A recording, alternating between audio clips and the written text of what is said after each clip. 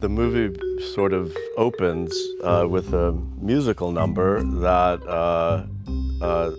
that refers to this positive energy that summer is going to bring for the kids and for Bob and Linda in the restaurant. The kids are just about to get out of school for their summer break. Right. Right. So there's this hopeful feeling. Yeah. And they're singing, they're dancing.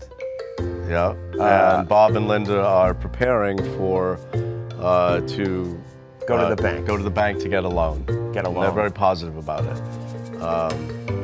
But things take a What they turn. don't know is the bank is going to say No to the loan. loan, which So, has happened to me a lot in my life personally. So then that takes us on sort of a journey trying to obviously save the restaurant. Some bad things happen to make it even worse for them. Sinkhole.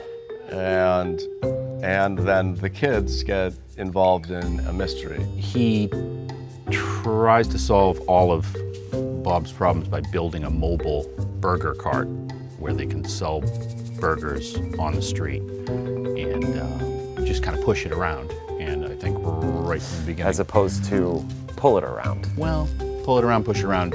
It's mobile, and I think that Bob isn't thrilled because he knows that he doesn't have a license to sell food Hot dogs.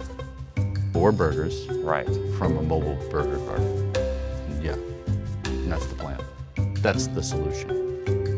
Teddy's always there to help, no matter what happens, and it often backfires. Right. Yeah. It's Because Teddy's a bit of a mess. is an idiot. Bob is, he's the owner and operator of a small restaurant, a burger shop. He loves what he does. He's very interested in making good food. And he has this strange but loving family, and they also work there. Linda is his beloved wife. played by John Roberts. That's correct. And I would say Bob is like he's like the anchor of the show and the family, and Linda is like, and the kids are like the ship. They're the ones. then that would make him the captain. He's No, the captain. I'm the one. Well, an What is he? anchor does he's two. the An anchor. anchor does two things. It holds you back, Yes. and it also prevents you from floating this away. is right. So it's an extremely good analogy. I play Teddy. He's based on the fact that you can't tell how successful or unsuccessful Bob's restaurant is. He is the most loyal customer. He's always there, and you can't say whether he's there because the food's great or whether he's there because he's trying to inject himself into the Belcher family. But it's kind of a bit of both. And I guess he's Bob's sometime friend, but sometimes it's not apparent how much of he's Bob's friend. I mean, I think he might be Bob's best friend. He but might be Bob's only Bob friend, doesn't- but that's because he Bob doesn't doesn't recognize it. Well, I actually think him and Linda are kind of best friends. No, that's They're, You know, they're- too. Yeah, they have they're close Yeah. too. Two lovable dunces. Right. It's nice to see these guys can actually move a little bit. It is like a musical kind of format, and there's these big cinematic, that's a good word, right? That is a good word. Cinematic dance moves. But it's like a musical in that sense, and it's really fun to watch the animation do these things that you wouldn't see on a TV show. It's made for the theater. It's made for theater. It's made for the big screen. It's made for the big screen. Yeah.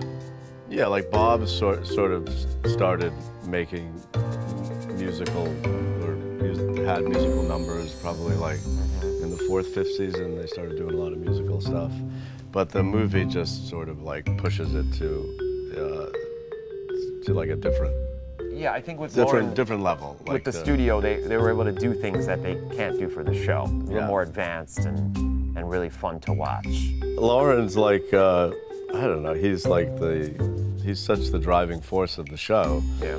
He created the whole world. He handpicked the characters in a way for who they are. Casting was a big part in the origins of the show. For him to sort of build this family kind of himself. He's the He's Svengali. the doctor. He's the Dr. Frankenstein. He's the Svengali or the Svengali. of Bob's Burgers. Yeah. He knew exactly what he wanted. He's very specific, and it's always so impressive how specific he is with his choices and committing to what exactly he wants, and then giving us the freedom to do what we do, and it all kind of feeds into itself. And during the creative process, I think he's a really good audience. He's a good laugher too. I mean, He's a good laugher. over the life of the show. Yes. Yeah, and great editor, because Yes. he started as an editor, That's so the ability to incorporate the improvisation from the actors into the scripts that are already great, he's just got a great ear for that. The look of the movie is so much more ambitious, I Right. guess, than what the show can do. So it's very cinematic, Yeah. and very filmic, and there's the dance numbers are like sophisticated, and The animation's it's beautiful animation. The colors, the art direction is a lot bigger than the TV show. So Yeah, it really pulls it's you right gonna- in. yeah. So as far as like 2D animated movies go, this one looks really It's good. the best one It might that's be. ever been made. It might be. It Probably. might be. It very well might be. It It probably might be is. the best. I think it's probably because it's a really positive family, and it's also funny. It's a funny show, and It's a funny little show. despite the family's